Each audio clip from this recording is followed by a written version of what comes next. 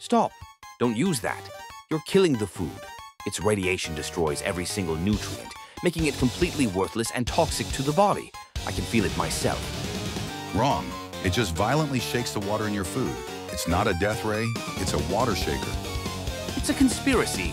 Secret Soviet research from the 70s proved they create cancer clusters. The industries and governments are hiding the truth to sell us dead food. Totally debunked.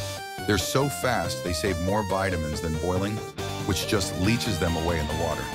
I don't care. It destroys the life force. The food comes out tasteless, weak, and energetically dead.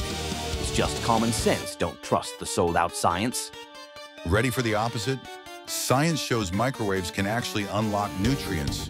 In carrots, it can increase available carotenoids by 107%. The heat from the microwave effectively kills bacteria, just like other cooking methods.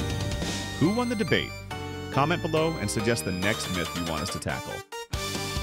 Subscribe so you don't miss it.